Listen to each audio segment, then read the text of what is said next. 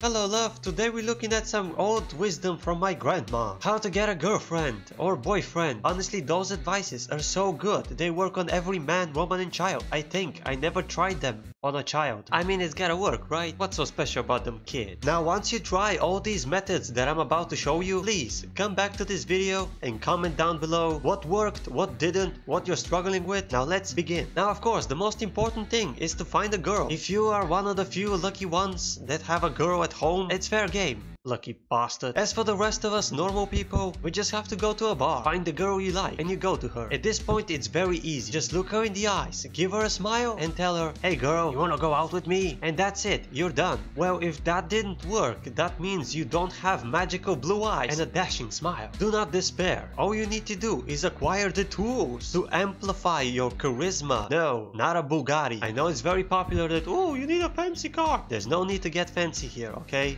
A 9mm will do just fine. Now I know it's hard to believe, but girls don't actually pay too much attention to me. However, once I whip that bad boy out, whew, they can't look away. Now a very common problem I experience with this method, and I haven't actually seen any other dating advice videos talk about it, the girls tend to freeze up a little bit. Now I'm not a psychiatrist, I don't know why they do that. However, I know how to fix it. Shoot them in the kneecap, as shown in this schematic. Now this has the added advantage of them now being in a crime scene. Thus, they're legally not allowed to leave. I think I'm not actually a lawyer. I just wanted to sound smart. Now, as she is bleeding and screaming on the floor, you have the perfect opportunity to call her an ambulance. You're gonna buy some get well flowers, go into her room, and just ask her out. The second she sees the flowers, there's no way she could say no. And there you go, you have a date. Congratulations. Now, there is a small chance that she'll involve the police, but if she does that, she's a bitch, and you just dodged a bullet. Step number 2, the first date.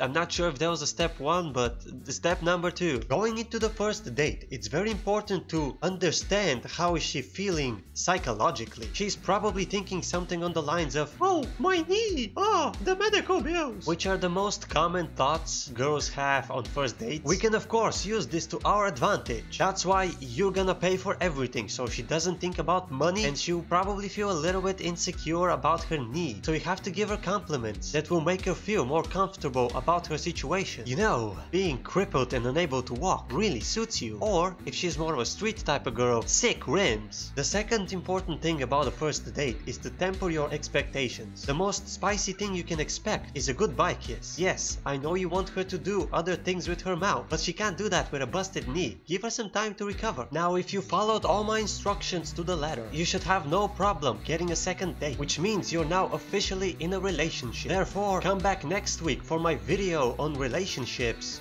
so you don't mess things up. And of course, don't forget to write a comment and tell me what happened in your particular case. Until next time.